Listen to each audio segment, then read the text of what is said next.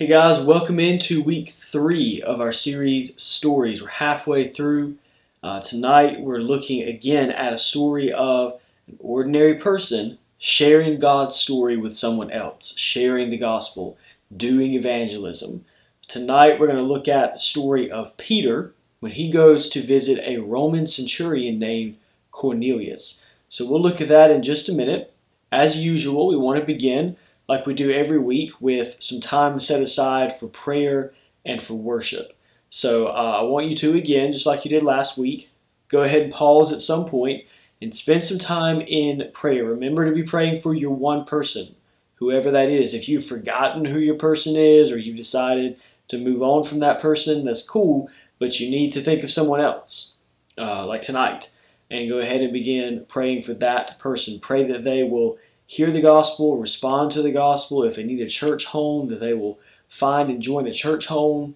But we're focusing in, praying for that one person. So make sure you're spending time in prayer for that person, and also not just praying for them, but reaching out to them, making contact, talking with them, however you choose to do that, social media, texting, phone call, however you do, but make sure that you're also building a relationship, making contact, right? Can't just pray and hope that they'll hear the gospel and respond to it, but then never put the gospel in front of them.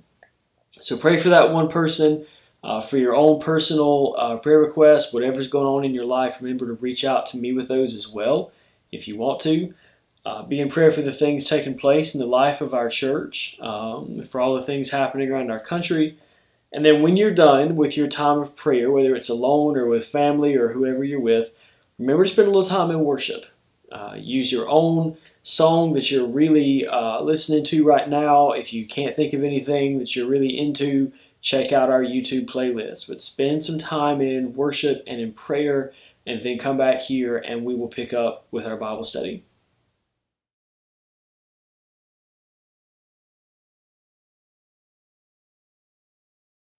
So if you have your Bible or you're using a phone or however you want to do it tonight, we're going to be in Acts chapter 10. If you don't have those things available, the verses will be here on the screen. We're going to be in Acts chapter 10, beginning in verse 9, and we're going to read quite a few verses. So stay with me. We're going to read through the whole thing, and then we'll come back and we'll break it down into what we want to pay attention to.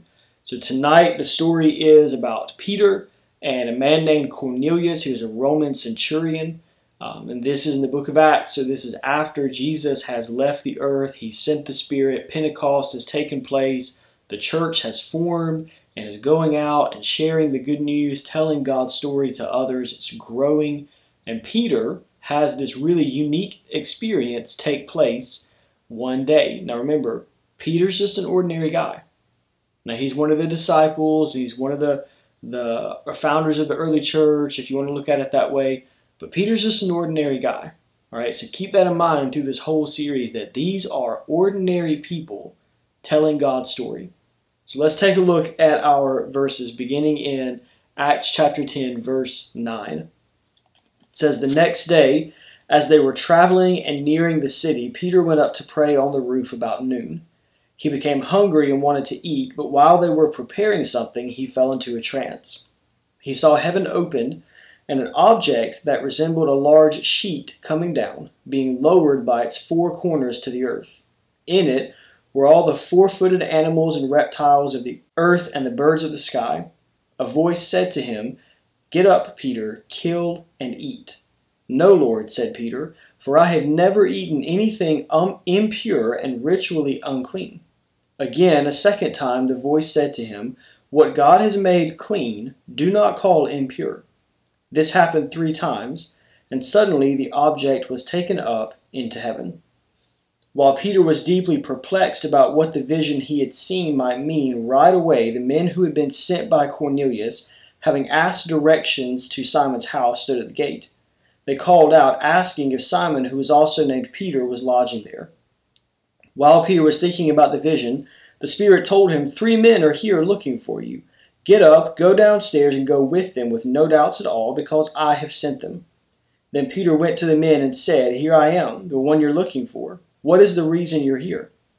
They said, 'Cornelius, a centurion, an upright and God-fearing man, who has a good reputation with the whole Jewish nation, was divinely directed by a holy angel to call you to his house and to hear a message from you. Peter then invited them in and gave them lodging. The next day he got up and set out with them, and some of the brothers from Joppa went with him. The following day he entered Caesarea. Now Cornelius was expecting them and had called together his relatives and close friends. When Peter entered, Cornelius met him, fell at his feet, and worshipped him. But Peter lifted him up and said, "Stand up. I myself am also a man." While talking with him, he went in and found a large gathering of people. Peter said to them, "You know it's forbidden for a Jewish man to associate with or visit a foreigner, but God has shown me that I must not call any person impure or unclean. That's why I came without any objection when I was sent for. So may I ask why you sent for me?" Cornelius replied, 4 days ago at this hour, at 3 in the afternoon, I was praying in my house. Just then a man in dazzling clothing stood before me and said, "Cornelius, your prayer has been heard, and your acts of charity have been remembered in God's sight. Therefore send someone to Joppa and invite Simon here, who is also named Peter. He is lodging in Simon the tanner's house by the sea. So I immediately sent for you, and it was good of you to come. So now we are all in the presence of God to hear everything you have been commanded by the Lord." Peter began to speak. "Now I truly understand that God doesn't show favoritism, but in every nation the person who fears him and does what is right is acceptable to him. He sent the message to the Israelites, proclaiming the good news of peace through Jesus Christ. He is the Lord of all. You know the events that took place throughout all of Judea, beginning from Galilee after the baptism that John preached, how God anointed Jesus of Nazareth with the Holy Spirit and with power, and how he went about doing good and healing all who were under the tyranny of the devil, because God was with him. We ourselves are witnesses of everything he did in both the Judean country and in Jerusalem, and yet they killed him by hanging him on a tree. God raised up this man on the 3rd day and caused him to be seen, not by all the people, but by us, whom God appointed as witnesses, who ate and drank with him after he rose from the dead. He commanded us to preach to the people and to testify that he is the one appointed by God to be the judge of the living and the dead. All the prophets testify about him that through his name everyone who believes in him receives forgiveness of sins." While Peter was still speaking these words, the Holy Spirit came down on all those who heard the message. The circumcised believers who had come with Peter were amazed, because the gift of the Holy Spirit had been poured out even on the Gentiles, for they heard them speaking in other tongues and declaring the greatness of God. Then Peter responded, "Can anyone withhold water and prevent these people from being baptized who have received the Holy Spirit just as we have?" He commanded them to be baptized in the name of Jesus Christ. So what we want to see tonight from this passage really is only one key thing and then one review of an older thing. So the key thing that we want to see tonight from this passage is that the gospel is for everyone. The gospel is for everyone. And when we look at this story, when we talk about the fact that the gospel is for everyone, you know and I know those people that come to mind. Sometimes we think about sharing the gospel with that person. We think about telling God's story to that person, or maybe not even to someone that we personally know, but to someone who fits into a certain group of people. And we think to ourselves, there's no need in sharing the gospel with them. We don't think they'll respond positively. We think that they are just too far gone for the gospel to have any impact on them. And we write people off for one reason or another. I've done it. You've probably done it. Most of the people in the church have done it. It's wrong for us to do, but it's also easy for us to do. We write people off because we think the gospel can't reach them. They're too far out in left field. Or I just already know they won't answer. They won't respond. It's not worth wasting my time. I already know what the answer is going to be. And we write these people off. But what we see in this story is that the gospel is for everyone. If we want to look at Peter and Cornelius, Peter had a couple of pretty significant reasons to think, well, there's no point. in going to see this guy. There's no point in me traveling all that way and sharing the gospel. If you want to talk about those reasons, here are a couple of really big ones. First, he was a Roman centurion. Now, centurion, for those of you who don't know, is a commander who was in charge of about 100 troops in the Roman army. So he was not just a Roman soldier, but he was a commanding Roman officer. And the Roman Empire had already and would continue to make life pretty difficult for some believers and for the early church. And so that is a reason that Peter could have said, I'm not going to visit that guy. He's a Roman centurion. I'm not walking into his house and declaring myself a believer. I'm not going in there and sharing the gospel. Maybe he would do something to me personally. Maybe I'm going to get arrested. Or maybe Peter could have just refused to go because he is Roman and he's a soldier in the Roman army and they've made life difficult for my people and for believers, for Christians. So I'm not going to go. I already know what his answer will be. He's working for the enemy. He's part of this group of people that we are opposed to or that are opposed to us. And we can take all of those same prejudices that Peter could have had and we can bring them over to us today. And we can do the same thing. I already know that person's answer will be, that person belongs to this group that I'm opposed to, this group that I think is opposed to Christ, whether it's a certain political group or a certain activity they take part in, or sometimes even a certain race, the way they look.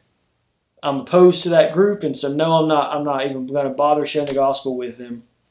They hang out with those people at school. They're that group that sits over there in the cafeteria. Not even going to bother. But Peter, we see, got up and he went. Peter also could have refused to go because Cornelius was a Gentile. And Peter even said that to this point it was forbidden by Jewish law for Jews to really associate with Gentiles much at all. There was a group even in the early church who believed that Christianity was only for Jews who wanted to follow Christ and convert and become Christians, but that Gentiles did not have the opportunity to become Christians because they were not Jews. And so some, even in the early church, would have said, Peter, there's no point in you going to visit Cornelius. He's a Gentile. He cannot be a Christian. He cannot become a believer. Gentiles are unclean. We're not supposed to associate with them. And so Peter had a couple of reasons that he could have said, no, I'm not going. He could have refused to go out of fear because this guy is a Roman soldier. He could have refused to go out of a sense of superiority. I'm a Jew. He's a Gentile. We can't spend time with one another. He's not one of God's chosen people. He can't become a Christian. He could have chosen to stay away just because of prejudice. So Peter had all of these reasons that he could have chosen not to go, but he went because Peter recognized that the gospel is for everyone.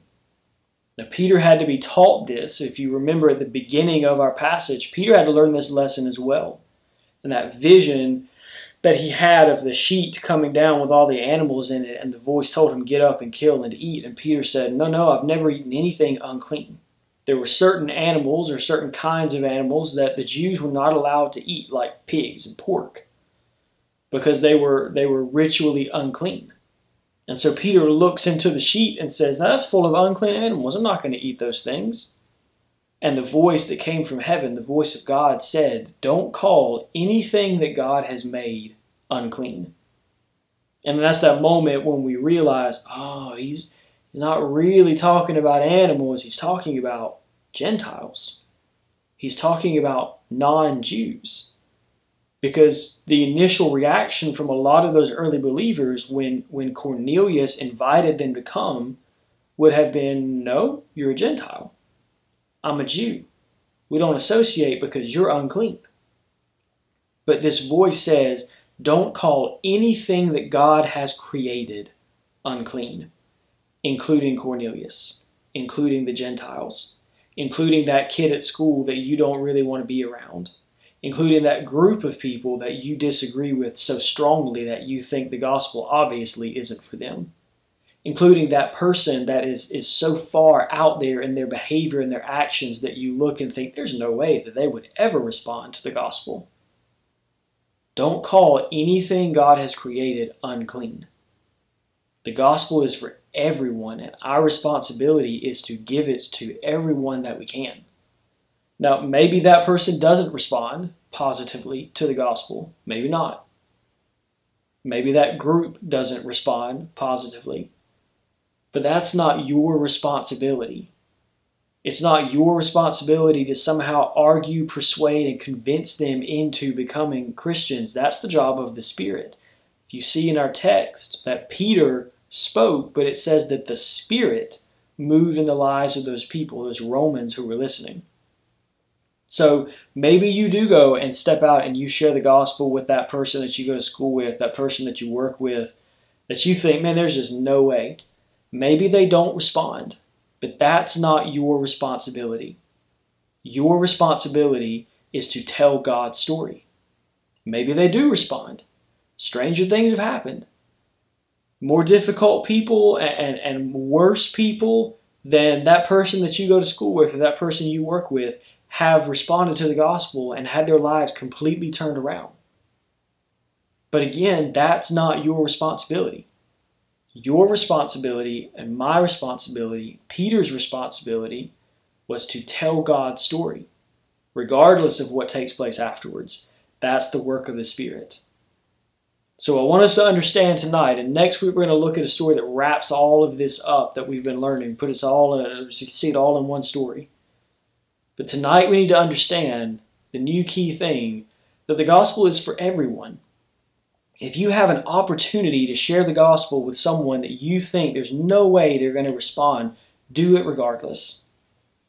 If you have an opportunity to share the gospel with somebody who belongs to a group or a social circle that you disagree with, you think, I don't want to be part of that, but you have an opportunity to share the gospel with one or more of that group, do it. Maybe they respond. Maybe they don't. But they've heard the gospel. And you have carried out the command that was given to you by your King. The gospel is for everyone. The work that comes after is the work of the Spirit. The other thing that we quickly want to call back to from a couple of weeks ago is we see in this story as well that telling God's story is simple. It doesn't have to be complicated. If you go back and you look at the story that Peter told when he preaches the gospel to Cornelius and his household and his friends, it's about 7 sentences long. That's it. 7 sentences. One good paragraph. I know most of y'all think that a good paragraph is like 4 sentences, but it's usually more like 7. One good paragraph. And then the Spirit works and this whole household is saved. They become believers. Sharing the gospel doesn't have to be complicated.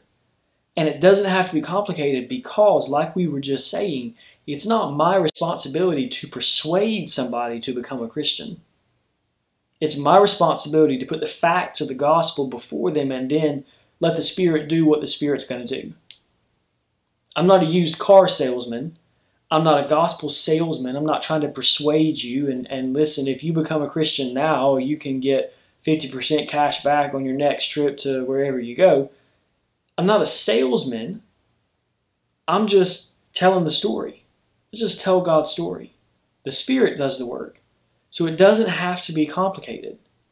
Peter very simply explained, this is who Jesus was.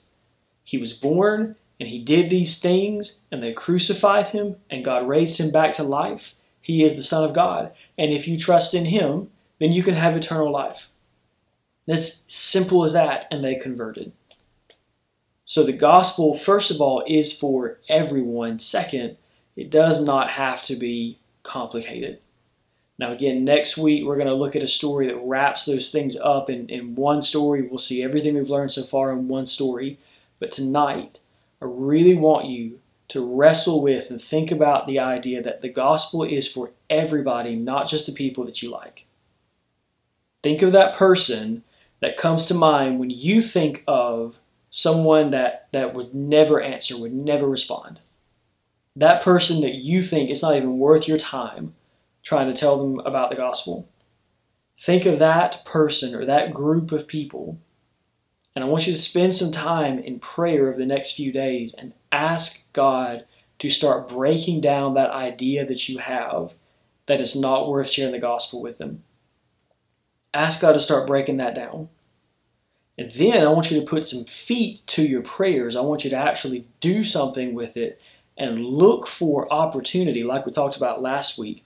Look for opportunity to actually begin to share the gospel with that person. You may or may not have to build a relationship, but look for opportunities to share the gospel with someone that maybe you think there's no way they'll respond. Maybe they won't, maybe they will. So think of that person or that group. Pray for God to begin to change your attitude and look for opportunities to begin to share the gospel with that person or with that group.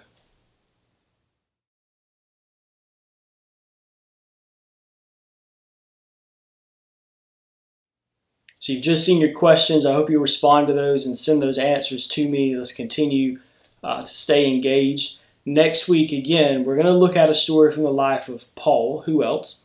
And we're going to see all of the things that we've learned in these previous 3 weeks in one story. We're going to see the fact that the gospel, that telling God's story is simple. It doesn't have to be complicated. We're going to see the fact that it's all about seizing opportunity and being obedient. And we're going to see the fact that the gospel is for everybody, even those people that we don't like or we don't think will answer. So we'll look at that next week. I encourage you to continue in your own Bible study, your own prayer, your own worship throughout the week. And we'll see that again. We'll wrap this series up next week. We're looking forward to seeing you guys soon.